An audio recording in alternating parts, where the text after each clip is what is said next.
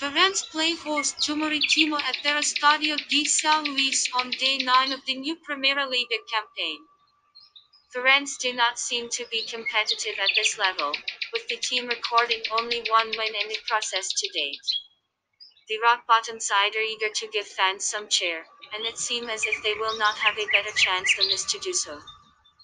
The good news for the hosts is that midfielder Fabrizio Isidoro has overcome his injury. Maritimo, on the other hand, made a slow start to the season, with the team collecting only 7 points from possible 24. The visitors head into the match following back-to-back defeats to Famalicão and Benfica, meaning that they are low on confidence ahead of the trip to Faro. The hosts are desperate to move away from the relegation zone, and we predict that they are going to prove their worth on the field. This match will be played on 07/12/2020 at 23:15. Prediction: 1-0.